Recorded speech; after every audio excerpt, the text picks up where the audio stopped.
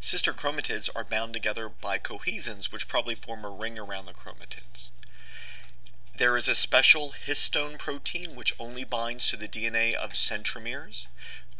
This then attracts other proteins of the constitutive centromere-associated network, or CCAN. There are about 15 of these proteins in humans. Some of these proteins bind DNA, while others bind to that histone protein, CEMP-A. These form the inner plate of the kinetochore, which then bind to proteins of the outer plate of the kinetochore.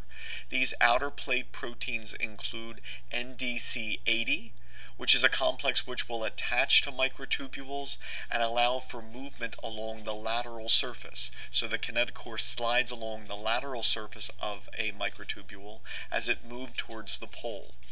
Once it reaches the pole, NDC80 will then attach to proteins found there, DAM1, on the microtubule and attach more firmly so that the kinetochore is attached appropriately.